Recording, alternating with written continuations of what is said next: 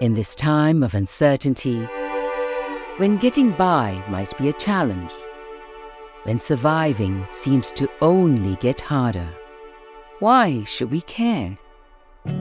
Because He makes Himself that less able one, that homeless one, that afflicted one, that lonely one. He said, "Whatever you did to the least of these, my brethren, you did it to me." Even in this time of uncertainty, let us rise as one.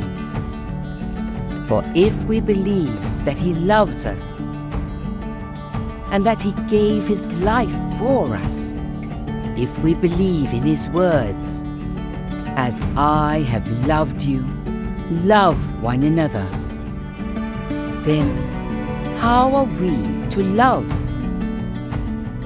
We have to love in the giving. Mary was always paying attention to those who were in need. And Mary knew that this couple, the wine was running out.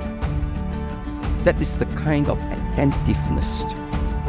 And so too, for us in humanitarian organizations, we have to ask ourselves how attentive we are to the sufferings of people. In this time of Lent, let us rise as one to show God's love in action by responding to the needs of the most vulnerable in society. Show your support to Caritas Singapore and member organizations during Charities Week.